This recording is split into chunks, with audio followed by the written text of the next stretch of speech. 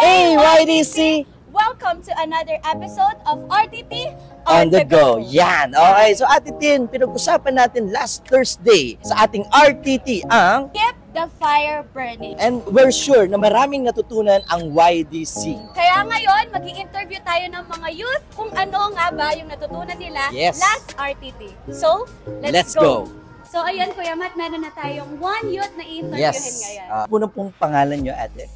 Kisha po. Ano yung natutunan mo last RTT Table Talk? Yung pinaka-main takeaway ko last RTT live is yung we should never neglect our personal time or devotion with the Lord. In fact, yun yung pinaka-essential na kailangan natin as a Christian. Kasi through personal time with God, mas lalalim yung relationship natin sa Kanya, mas magde-depend tayo sa Kanya, and mas magde-deepen yung intimacy natin with the Lord. Saira Godinez po. Para sa akin po, as someone po na nagbabalak din po pumasok sa ministry, ang natutunan ko po is huwag niyo pong ipantakip butas yung ministry sa devotion. Huwag niyo pong gawing replacement kasi iba po talaga yung personal devotion. Rigel po. Yung 5 cause kung bakit po tayo namamatay yung burning desire natin para i-praise si Lord. Disappointments, offense, complacency, and materialism, and especially yung busyness. Yun po talaga yung tumatak sa akin. Magkakaroon po ng maraming assignments, projects. Pero kahit na ganun po, dapat maglaan pa po rin tayo ng time kay Lord kung paano po tayo mag-excel sa pag-aaral. Pero mas mataas yung pag-part sa pag-praise kay Lord. Amen. Praise God po. Patuloy akong binabago ni Lord. Personally po, yung pinaka-tumatak talaga sa akin is to maintain the fire, to have a firm foundation. We need our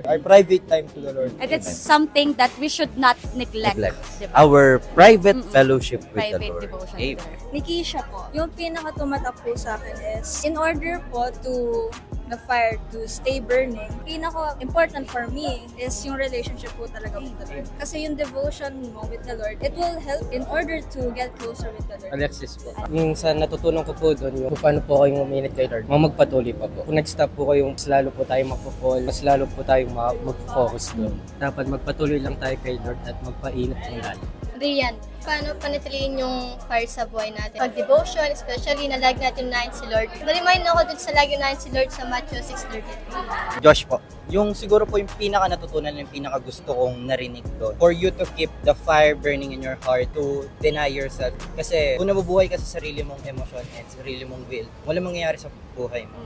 So, ayun, Yan, Kuya Matt, nakapag-interview na tayo. Yes. Sobrang dami ko din natutunan dun sa key takeaway. Amen. Amen. Yung pinaka-gusto ko dun, Kuya Matt, is yung sinabi niya na dapat pagtuunan natin ng oras yung relasyon natin sa Panginoon. We should not neglect our time, our personal devotion with the Lord, because it is so very important for us to keep the fire burning. Ikaw naman, Kuya Matt. Sa akin talaga yung deny ourselves. Uuwi pa rin tayo doon. Kasi if we deny ourselves, we will seek first the kingdom of God. We will make Him the first priority of our life. So that's it for another episode of RTT on the go. So let us be reminded that we should keep the fire burning. See you, YDC! See you! Shalom, shalom! Hey!